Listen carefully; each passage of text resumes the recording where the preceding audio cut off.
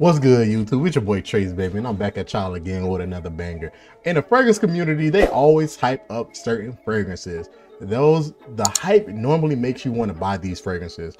Every time I come across some fragrance YouTuber, they're saying, oh, this is a must buy, this is a must buy, this is a must buy. And then most of the time, it's a blind buy, especially me being the fragrance YouTuber. Like, I blind buy a lot. A lot of stuff isn't in stores. They never have testers in store. I don't know if you all ever went to go try out some new fragrances, try out some stuff in the store, and like they just never had the testers. So for this video, I'm gonna do 3 fragrances, not 6, 3 fragrances that I personally regret buying, that was a waste of money for me personally. And I'm gonna start off the video fairly simple, and we're gonna get right into it.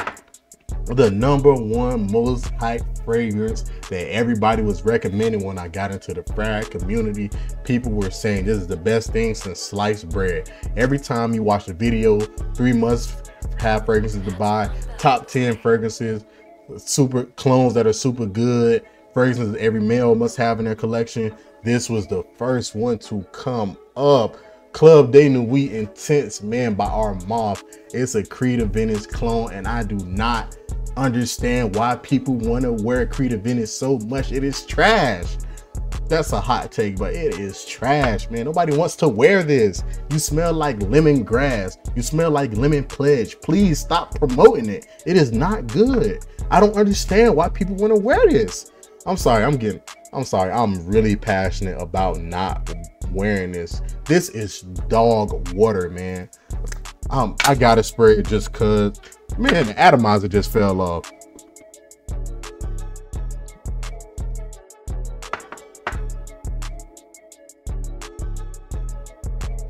It wasn't meant for me to spray that trash. I guess God said no lemon pledge today.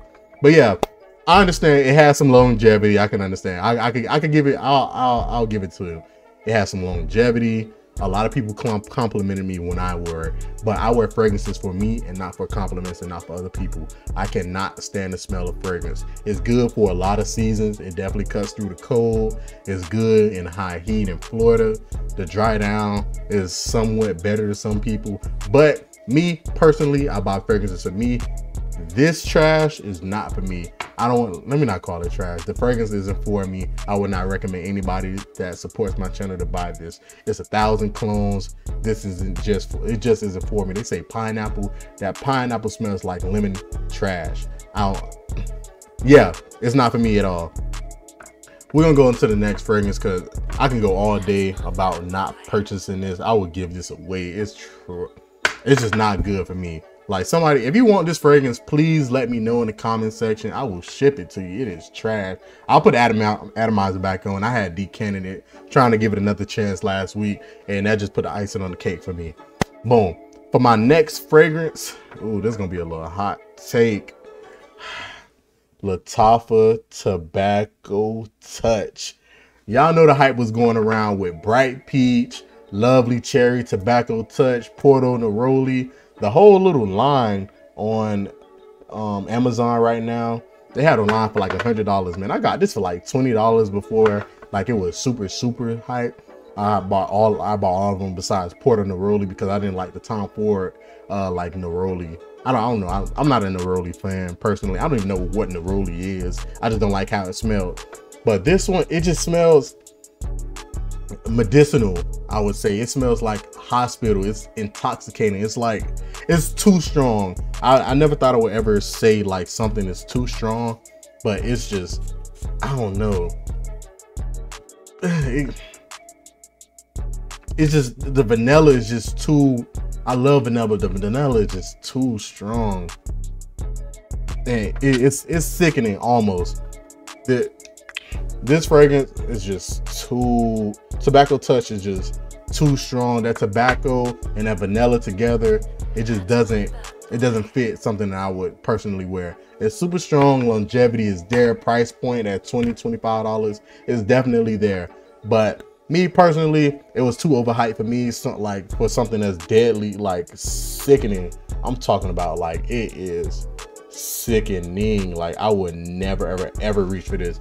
It's collecting dust. Like, I don't know if you all can see, like, it's collecting dust. I'll probably give this to like one of my friends or something, but I would personally never wear this fragrance.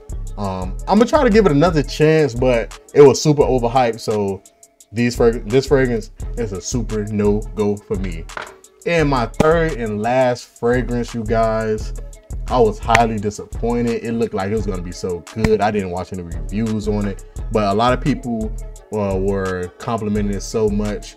And that's gonna be Coach Platinum. Look at this presentation. This y'all can't say this bottle don't look good, man. Look at this bottle.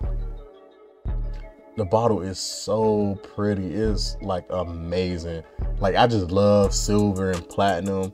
Like, the bottle looked good, and like Coach for Men was really good. So I can't lie. I went into with some high expectations. This one I'll spray on skin.